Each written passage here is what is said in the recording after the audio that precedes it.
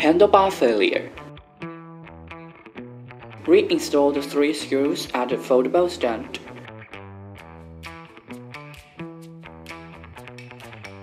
Unscrew the top screws with a 4mm inner hexagonal spanner.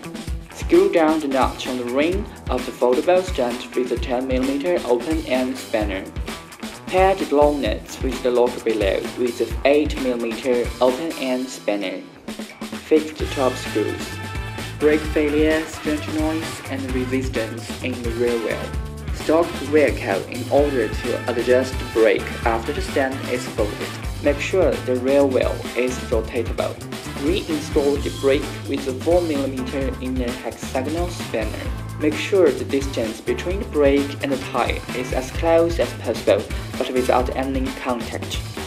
Loosen the top screws inside the brake with a 2mm inner hexagonal spanner.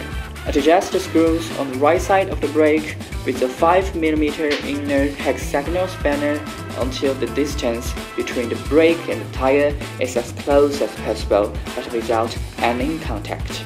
Then tighten the top screws with a 2mm inner hexagonal spanner.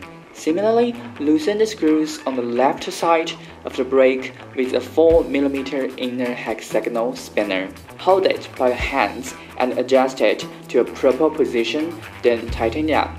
Also, make sure the distance between the brake and the tire is as close as possible, but without any contact. The distance is about 2mm. After adjusting, the rear wheel should produce no strange noise while rotating, and you cannot rotate it after braking.